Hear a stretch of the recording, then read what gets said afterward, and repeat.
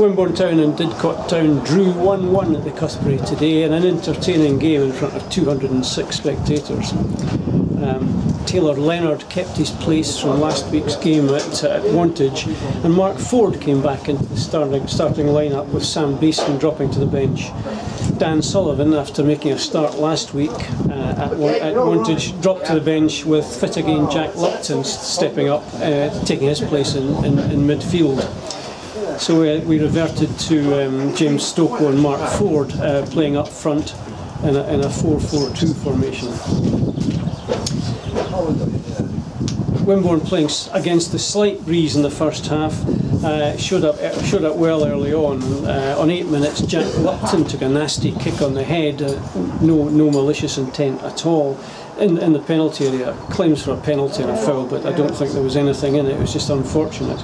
But 3 minutes later, Wimborne took the lead, and it was James Stoko at the far post benefiting from a bit of a mix-up in the Didcot defence. The ball bounced and he rose first to nod it past the keeper. At this point I've written down that Taylor Leonard was showing up well on the left. I thought he was having a good game. But as the first half went on, Didcot came more and more into the game and were having much more of the possession.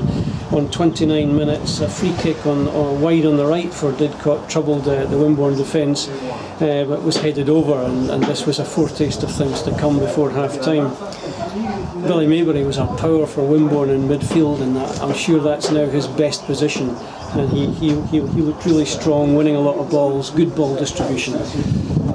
At this stage, Wimborne giving away far too many free kicks in dangerous positions, and what with the Didcot player with the long throw, there was a lot of balls coming into the Wimborne defence. Another free kick on 33 minutes to Didcot in midfield was hit straight through to Pat O'Flaherty.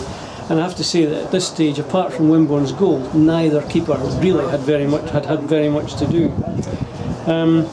Woodhouse went off for Didcot on 35 minutes with an injury and was replaced by Andrew Ballard. And on 37 minutes, Jack Lupton was spoken to for another free kick, but no yellow card was shown. James Stoko, however, was shown a yellow card on 40 minutes after a bit of petulance. Wimborne given a free kick in midfield, and James kicked the ball against a player and away, and the referee produced the yellow for both players.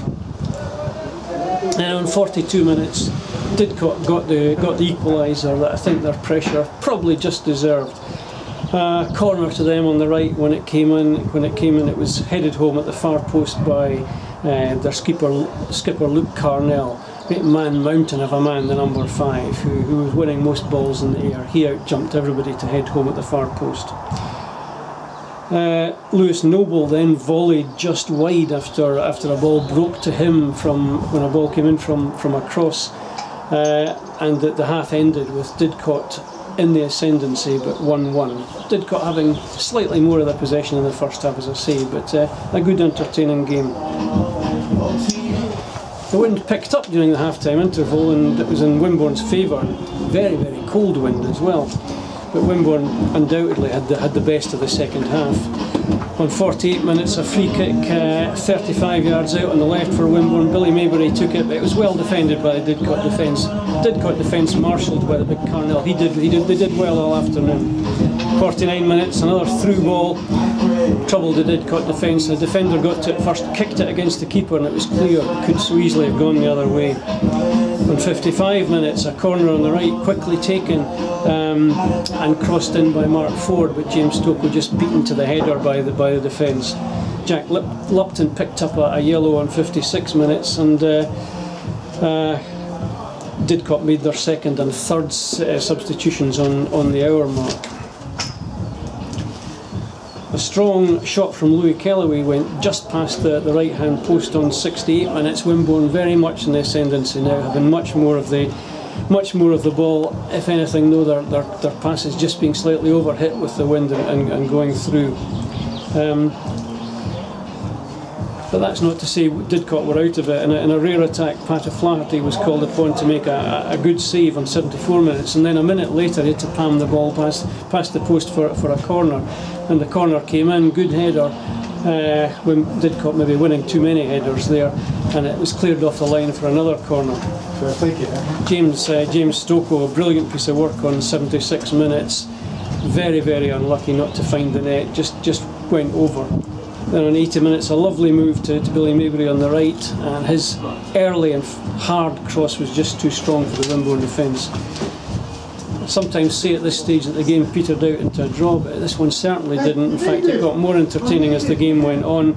A knockdown by James Stocco in 87 minutes gave Sam Baston a chance, and he turned and fired just over the bar. And then on 88 minutes, a fierce shot was tipped over by Pat O'Flaherty for a corner.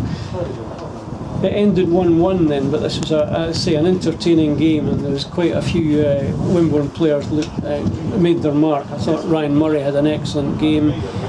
James Stocco, as always. Pat O'Flaherty was always there when he was called on, but I think my man of the match would be Billy Maybury.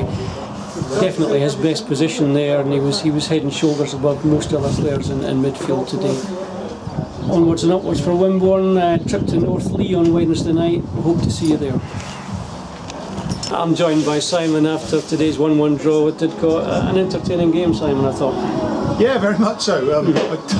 I didn't want it to peter out into an end of season bore draw. It was a draw, but I don't think it was boring by any stretch of imagination. I thought we played well today for longer periods and longer patches than we had done in other games. And I said to the guys in there that it's sort of testament that we've developed as a group of players, because they were disappointed with only getting a draw. Whereas perhaps earlier in the season we'd have said point against Didcot, well, take that.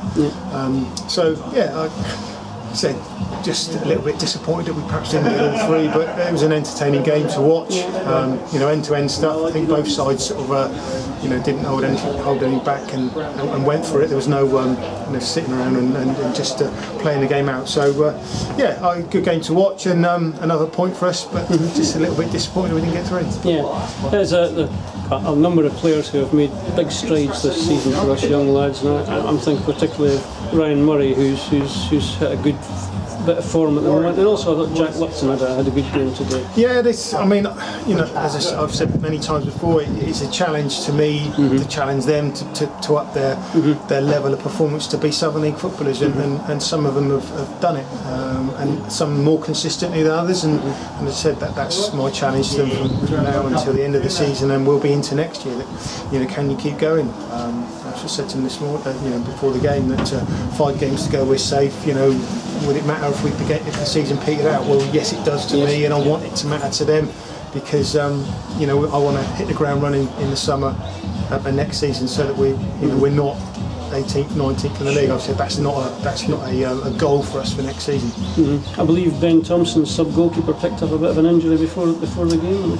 He cut his knee playing on Sunday last week, and he opened it up again in the warm-up, which was a bit awkward, because John Edwards tried to take him round to the hospital, but it wasn't open. So we'll have to have a look at that. I think probably he'll have to miss out on Wednesday, because it opened up, and the last thing was to get an infection and that. So. Which is disappointing for him, because as I said, I think he's a prospect for the future. Yeah, good. Any other problems that you know about for Wednesday? Injuries or Sam Old's got a shin problem when he was on the bench today. He wasn't ever going to feature. He just wanted to come along and have some treatment and have a run around. So I think Sam's probably doubtful for Wednesday. So may need to get another couple of bodies in. Yeah.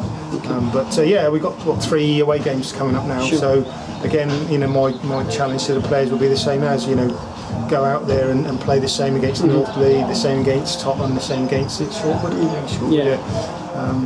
Slimbridge, is it? Yeah, and those kind of performances, because as I said, we look like a good Southern League side there. Yes. Yeah. Whereas before, sometimes we've looked like a side just sort of hanging on and trying to get something out of the games. Whereas today, as I said, we were positive in most of the things we did. Needed just a little bit of quality in the last third that maybe would have got us away from Didcot and got us that goal, but nearly came in the last minute. I was right behind Ant Walter's shot, and it was arrow into the corner and just faded away at the end. So that would have been a fitting finish to the game for us. But 206 people here today, good entertaining game. I mean, that can't be bad. It's you've delivered for the crowd here today, and I think that's when we look back to the sort of dark days of 3 months ago, I think that's progress, isn't it? Yeah, it is. Well, as I said, all of those guys in there that have been with us for the last 2-3 months, You know, we've had a relatively settled side or settled squad, and I think that's been reflected in the performances. And like I said, they're disappointed that we only got a point today. So I think that's in itself shows that we've made some strides. Well, congratulate them for us, please, Sam. Will do. Thanks for your time. Cheers.